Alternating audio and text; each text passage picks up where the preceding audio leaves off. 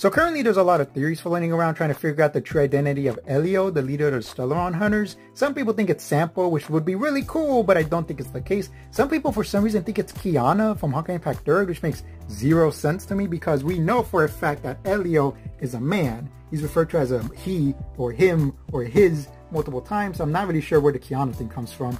My personal crackpot theory for the true identity of Elio is none other than this dude right here, Kevin, the main bad guy, I guess, from Honkai Impact 3rd.